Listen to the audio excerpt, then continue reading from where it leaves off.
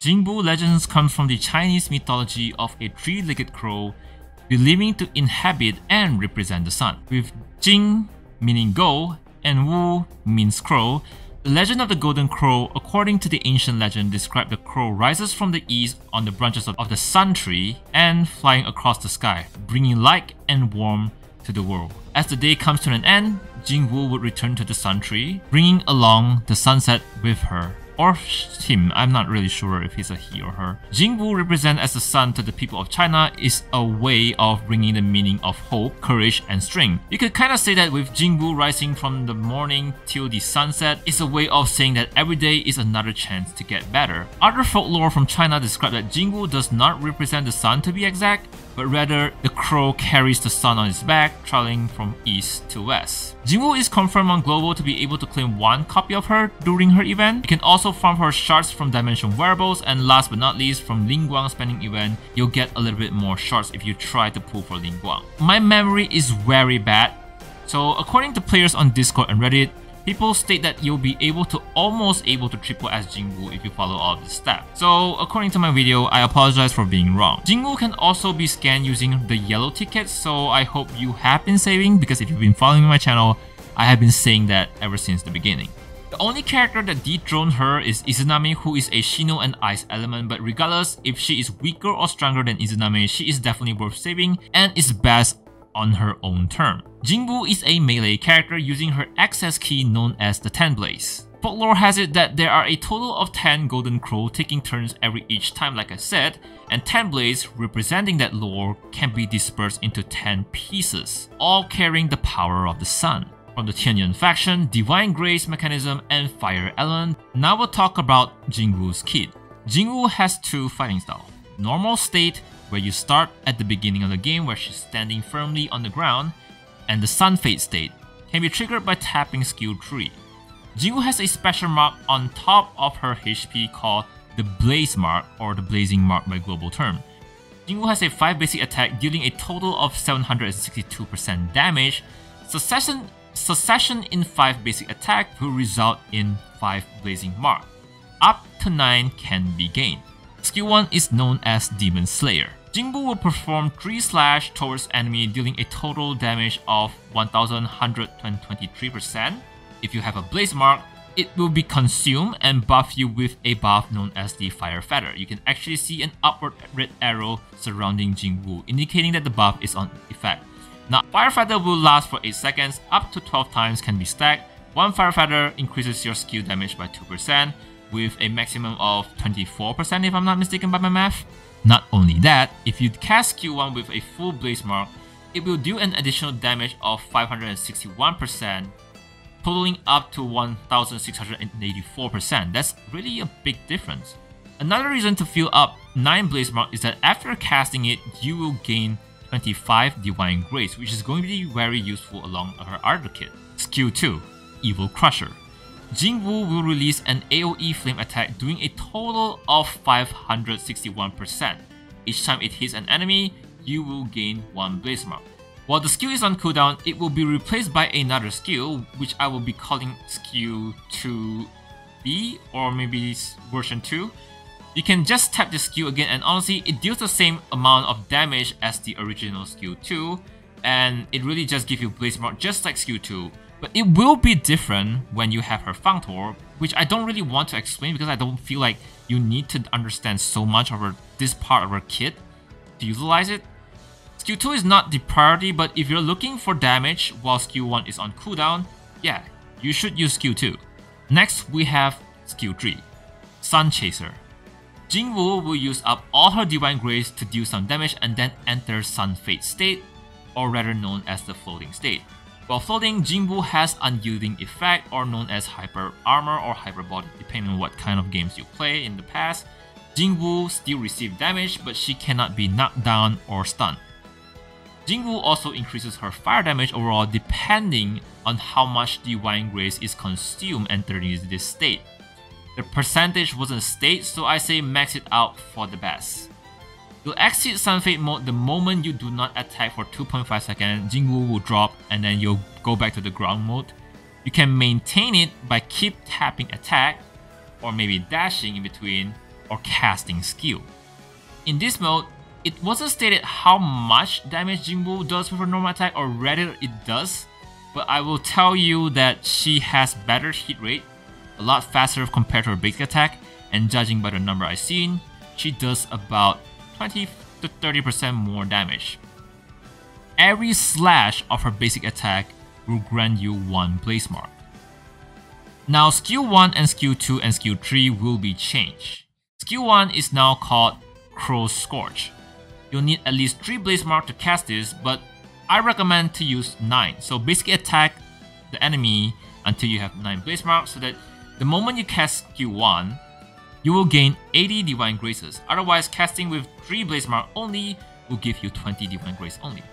This skill deals a total damage of 1684% fire damage. Skill 2 is now called Crow's Fire. It consumes all Divine Grace to do AoE damage and casts a debuff called Shackle for only 2 seconds, which I don't know what it does.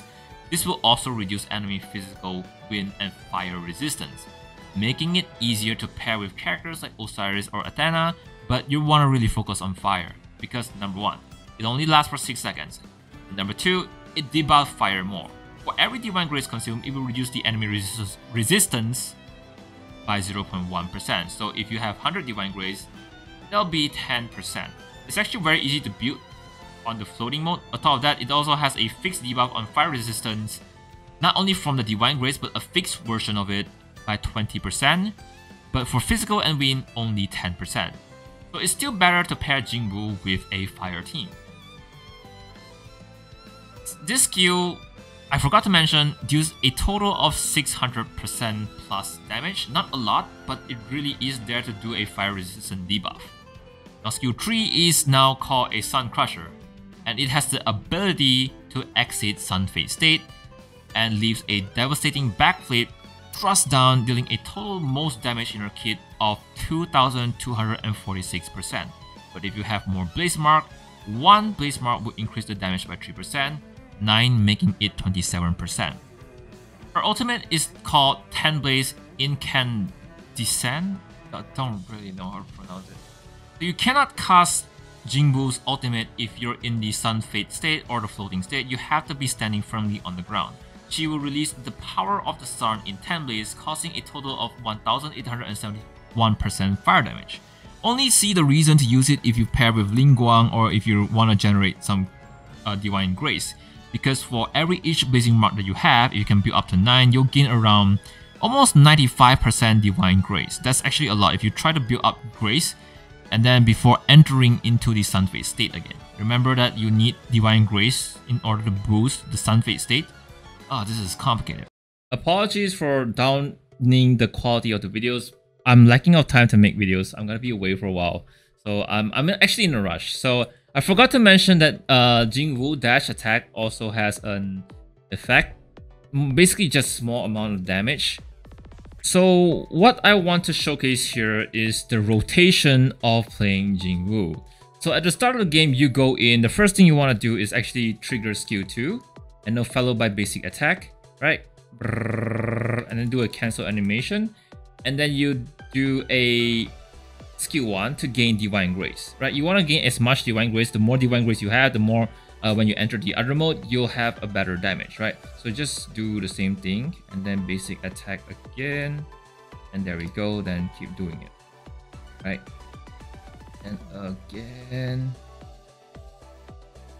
Skill 2.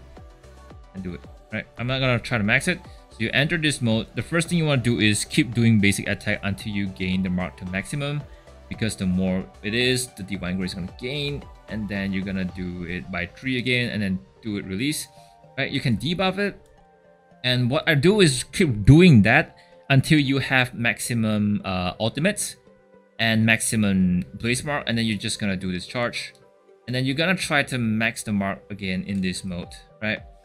Because if the more the mark is, the moment you cast ultimate, your Divine Grace is going to be max.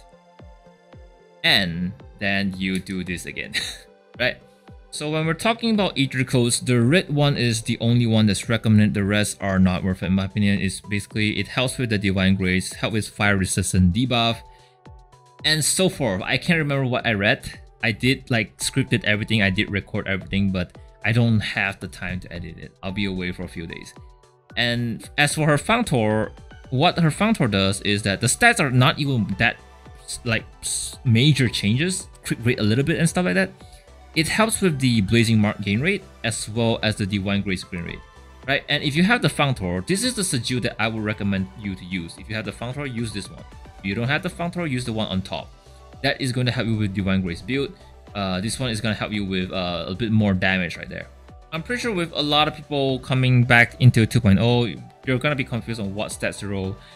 Basically roll 3 of this stat until they're max. The others are fine as a bonus. And last but not least, these are the warp codes that I actually recommend. Aside that, I don't think I missed anything else. For team build wise, like I said in my Lingguang video, these two are one pair. And maybe in the future you can slap Flame Tier, but you can also slap Gang Cheng for just support and pulling in. But of course you want to put like Flame character because Lingguang and Jingu does fire resistance debuff, so Asura is a great choice. Kagetsuchi is also a good choice. You can also slap like characters like Ulcer or even like physical like Buzenbo due to the wind and physical debuff from Jinwoo, but that's not gonna help with Lingguang, right? So again, it's always about fire in this team. So we're just gonna jump in the game, showcase it, and that's basically it. So again, like I said, I'm sorry for downgrading the video. I really scripted everything, I really edited everything, but I'm like, I gotta go, right? I gotta go. So this does change her hair into like a water vapory effect, unlike the normal glow, and her entire skill as well. Look at that, so pretty. Gonna do this thruster, right? Hopefully we'll be able to build the ultimates. I think the only problem I have is that Aether Gazer just dropped 2 of the character, even though my Flame Tier video is already done. Now I have to be like, when Flame Tier comes out, I have to describe it a little differently now. I should have waited. But regardless, what happened has already happened, right? Oh, look at that Obai. And everything changes too. It's pretty cool actually. I think they also have like the victory pose changes. And there you go, it does have it. I really regret not getting this skin. Anyways, thank you all so much for watching. I'm sorry for the downgrade in quality. I'll try to do better. And sorry for the misinformation about the free Tianyang Functor. Thank you all so much for watching. Zackie here, and A is just a gaming channel.